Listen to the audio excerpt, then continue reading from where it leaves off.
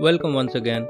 If you have watched the previous videos of this playlist, then you must be familiar with various HTTP methods and also the GraphQL API. If you have landed directly here, then you can get those links from the description section. Let's now explore the case of GitHub's API. So why GitHub has started GraphQL specifications? Let us first understand this. So the first reason for this is REST API wasn't very flexible.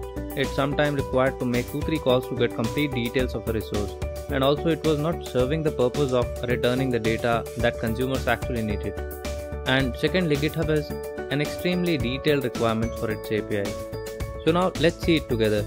To use GitHub API, we first need to create a personal access token on GitHub, and for this you need to create an account if you don't have for the GitHub, or if you already have, just log into your account and then go to settings and then go to developer settings, and then you need to create a personal access token here from the bottom, right?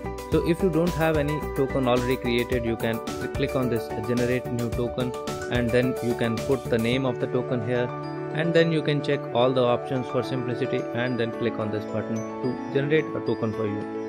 Remember that the token you are seeing here would be visible only once to you. So it is better you take a note of it somewhere, because next time you will be coming to this page, you will not be seeing this token. Now let us create our first request on API tester. So we launch API tester app and create a request by tapping on the plus icon and then select GraphQL method. The endpoint in this case is https://github.com/graphql. Let us name it as getUser.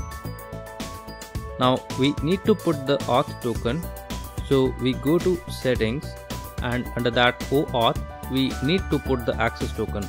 Now we need to put the query, so the query is query, and then under that we create a viewer, and under that we give login.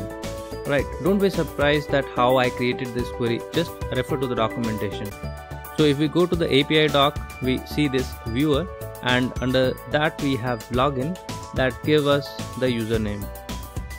Now if we run, we can see that we have got the username. API tester has another feature that we can simply create requests using curl command. So what we need to do is we just need to create the request in the similar way like we created earlier, but instead of GraphQL, let us select curl and put that curl command here. So that is how it will be creating that complete request. And if you here explore, you see the personal token is there, you see the body is there, everything is there like we created earlier. So now let us say that we want to set some arguments in the GraphQL request, and for that we want to use the username to get the avatar. Let us update the same request. So I am first of all clearing the existing query from the body, and for the new query I would refer the doc. So we see user here, and if I click here, we see that it is asking for login as argument, and we need to pass the username as argument, and then we can fetch any of the properties like avatar URL. Let us write the query now.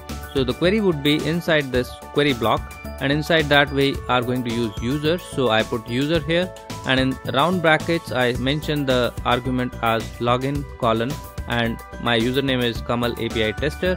So in this block I just want to fetch the avatar URL, so I mention it here. If you want to use anything else also, you can put here like this.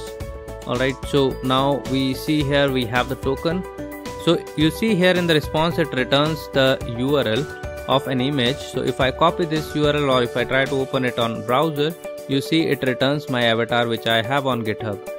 I hope you find this useful, and if you go to apitester.org and check the docs, you will find more such API guides. So I leave this rest part for you, and keep on exploring, and if you have any questions, feel free to ask in the comment section. Goodbye and happy learning.